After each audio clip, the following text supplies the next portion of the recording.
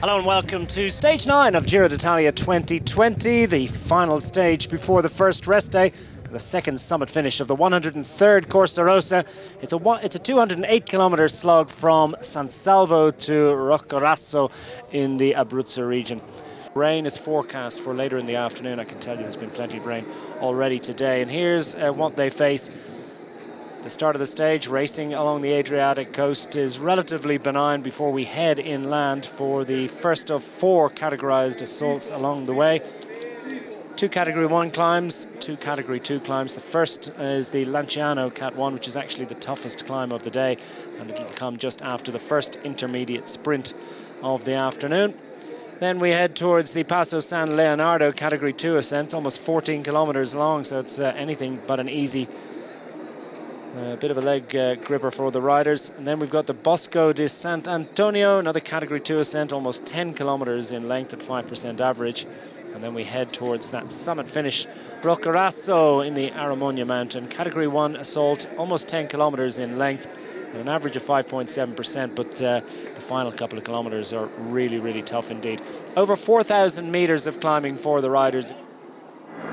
So there's the group that have assembled out front. We had 4 riders initially in the group, then quite a few managed to skip across. There's still 1 or 2 that fancy their chances, although the advantage is now up to almost 5 minutes. So this looks as if it's the break of the day. Here comes the big charge inside a couple of 100 meters to go. Visconti's a pretty good finisher, so he knows how to nail this one home. But Guerrero also showing some interest, as indeed is Castroviejo, and it's 4 of the breakaway riders are going to challenge. The top of the hill is within sight. It's Visconti that I think is going to get this one, as we expected, and he goes into the virtual lead of the Maglia Azzurra competition. Filippo Ganna, back in the main peloton behind, is going to hand over that jersey today, one way or the other. Chapeau and congratulations to this man. Michael Bjerg's got on. That is some ride. 4-minute gap. That is impressive. Chapeau. I mean, I don't know. I mean, that's going to potentially could cost him dear a little bit later. But he's got on.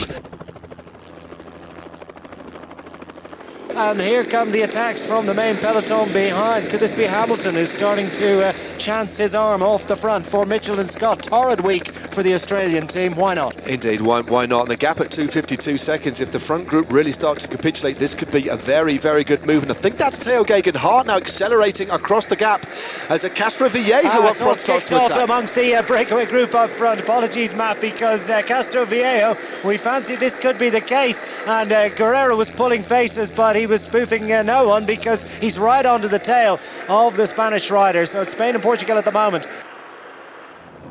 Into the closing couple of 100 meters. It's the world's slowest sprint. Castroviejo launches. Guerrero comes around his outside. Guerrero has the strength to get up and around the outside of Castroviejo. He leans across the man from Team Ineos Grenadiers. It's so slow. It's so agonizing. It's so painful. But Riva Guerrero's got to get there, I think. He's got a bike length advantage going to the line. He has defeated the Spaniard. It's victory for Portugal on the day. Victory for EF Pro Cycling. He's got to drag this one through the last couple of meters. He's there. He's done it.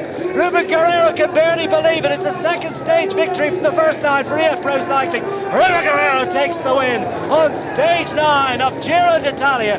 Vanquished once more for the 2nd day in a row, our Team Ineos Grenadiers, and he can barely believe it. Jonathan Castroviejo had done almost everything right, but the man with the belief and the strength to match it. It's Almeida still with a distance to get to the line. There are going to be gaps here. Vincenzo Nibali has leaked time. That finish didn't suit him. Almeida finally makes it. And what is the gap going to be? Well, I mean, roughly just in my head, I counted about, it was certainly, Kelderman took around 22 seconds out of him. He should be fine for the general classification. There's confirmation of your finishing order at the conclusion of stage 9. Ruben Guerrero getting the victory by 8 seconds again over Jonathan Castroviejo.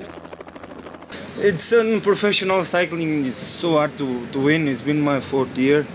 After a few seconds, I finally took the win after such a hard day.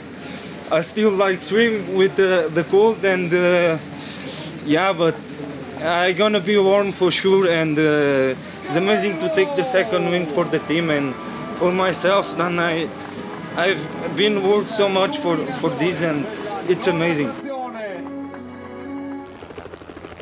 Here you go, it's Joao Almeida who has survived, now ahead of Wilco Kelderman, who has gained 18 seconds but sits second at a half a minute to Joao Almeida. It was a super hard day, I can tell you. I only keep this jersey and I fight so much because of the whole work for my team. It was super cold, it was super hard, and I fight till the end, till I couldn't more. And I can keep the jersey, and thanks a lot for my teammates. I'm really grateful and thankful for them. Il rosa della leggenda, della gloria, il rosa, il simbolo della classifica generale.